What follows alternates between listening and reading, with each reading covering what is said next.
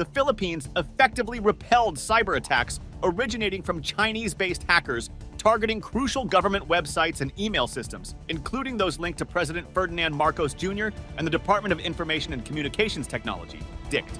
Renato Paraiso, spokesperson for DICT, confirmed the attempted breaches, emphasizing the involvement of hackers traced back to China, specifically using internet protocol addresses associated with Chinese state-owned Unicom. Despite the concentrated efforts, the hackers' endeavors were ultimately thwarted, demonstrating the Philippines' resilience against cyber threats. Significantly, the attempted cyber intrusions coincide with heightened tensions between the Philippines and China, particularly concerning territorial disputes in the South China Sea. This occurrence underscores the importance of reinforcing cybersecurity measures amidst evolving geopolitical dynamics and digital vulnerabilities. As part of its response, the Philippines is actively pursuing an extensive 5-year cybersecurity strategy aimed at strengthening its defenses and addressing emerging cyber threats adeptly. In light of apprehensions over cyber warfare and digital espionage, the Philippines has sought cooperation from the Chinese government to mitigate forthcoming attacks and uphold cyber stability in the region. While Unicom and China's embassy in Manila have refrained from commentary on the matter,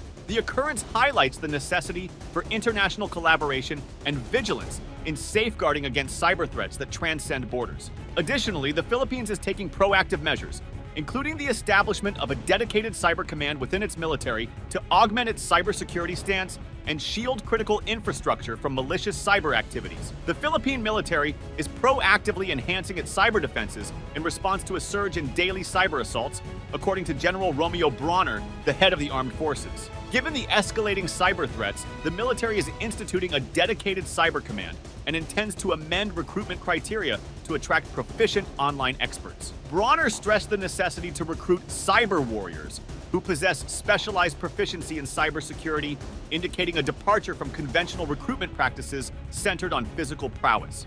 When it comes to the cyber domain, obsolescence is very fast. No?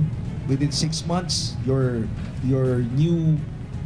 brand new equipment becomes obsolete with the new technology, and always, the hackers are always looking for loopholes that they could use to get into your networks. So really, we have to be very alert and vigilant. This new breed of warriors do not necessarily have to be muscled, strong. What we need are individuals who are intelligent, very skillful in the cyber domain.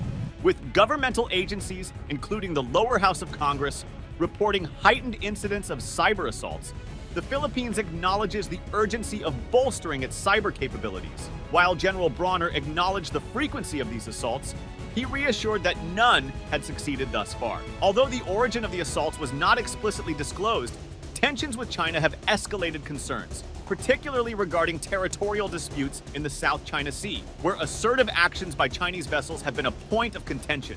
In response to the evolving threat landscape, the Philippine military is incorporating cyber defense training into joint exercises with U.S. forces, underscoring the growing significance of cyber resilience in national defense strategies. Additionally, measures are being implemented to safeguard critical infrastructure, including a resolution to prohibit telecommunication companies from erecting cell towers within military encampments. Furthermore, plans for modernization efforts involve acquiring radar equipment from Japan to enhance surveillance capabilities in territorial waters and the exclusive economic zone, reflecting a multifaceted approach to strengthening national security amidst emerging cyber challenges. Tensions between Manila and Beijing have escalated following President Ferdinand Marcos's shift towards closer ties with Washington, diverging from the pro-China stance of his predecessor, Rodrigo Duterte.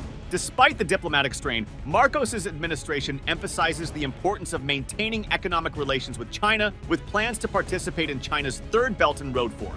The incident underscores the ongoing geopolitical complexities and territorial disputes in the South China Sea, reflecting broader regional concerns regarding emerging cyber challenges in the Asia-Pacific region.